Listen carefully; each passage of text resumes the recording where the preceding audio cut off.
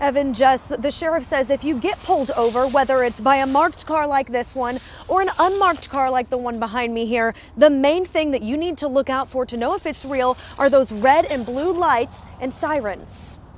On out if you don't mind.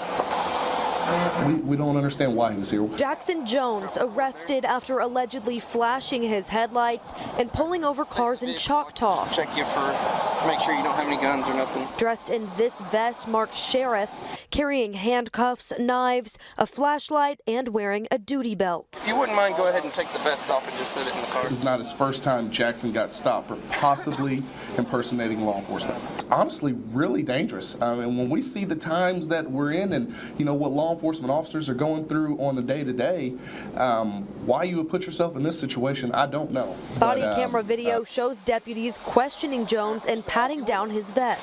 So do you wear this vest carrier on duty? No. In the jail? I mean, like I can.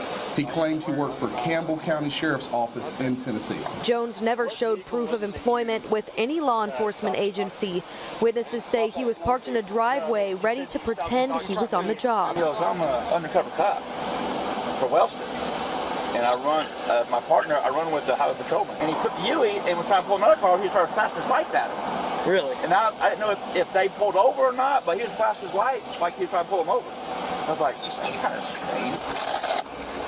Now the sheriff warns the community about imposters like Jones. Should anyone come in contact in this situation and you have any second thoughts or, man, maybe I need to check, call 911. You'll see a badge, you'll see patches, and they'll also have IDs, just like I wear on my chest to let you know that I am certified with the law enforcement agency.